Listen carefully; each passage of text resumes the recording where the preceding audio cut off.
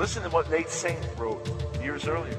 People who do not know the Lord ask why in the world we waste our lives as missionaries. They forget they too are expending their lives, and when the bubble has burst, they will have nothing of eternal significance to show for the years they have missed. Everybody's bubble is going to burst. Every one of us at the end of our lives, it's all gone.